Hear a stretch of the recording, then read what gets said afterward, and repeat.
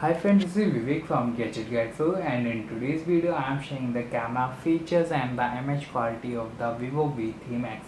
Vivo launched the V3 Max in India at a price tag of Rs 23,980 and it is available online and offline.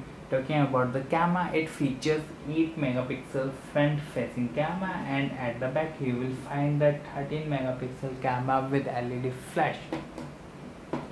Talking about the camera features, you will see that it has a minimalistic layout, and only the few options is available on the smartphone. While tapping on the balloon button, it doesn't give you access to only the filters available in the smartphone, and you can get access to the many of the camera filters. And in case if you want to tag it with the watermark, you can easily tag it, and there are many options available already on it. And but by just tapping on the dots button, you will get the access to the many features like the SGR, panorama, night mode, ultra HD, PPT, motion tag, professional, or the slow or the fast one. And apart from this, you can easily control the many of the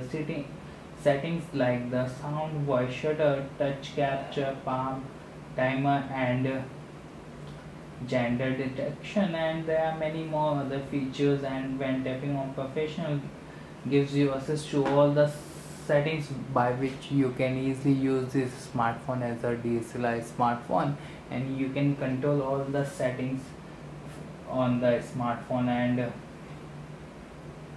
you can easily get back to the normal one interface pretty easily. And when tapping on the front facing camera, you will see that it is the same minimalistic interface, and there are the same options available for the watermark, and you can easily use the filters whichever you want to use.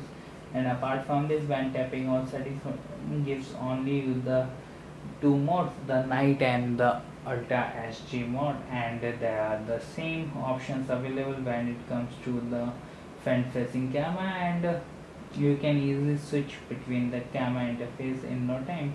And these are some of the camera sample images which you will see that it and you won't see that there are no blurriness or the distortion in the image when you zoom out. And these are some of the images which are taken in the decent light, and these are some of the images which are taken in the mall. And apart from this, the other images you can see that are taken in the decent light, and these are the natural light images and taken in daylight. And you see that in many of the smartphones, the daylight images doesn't have the issues, and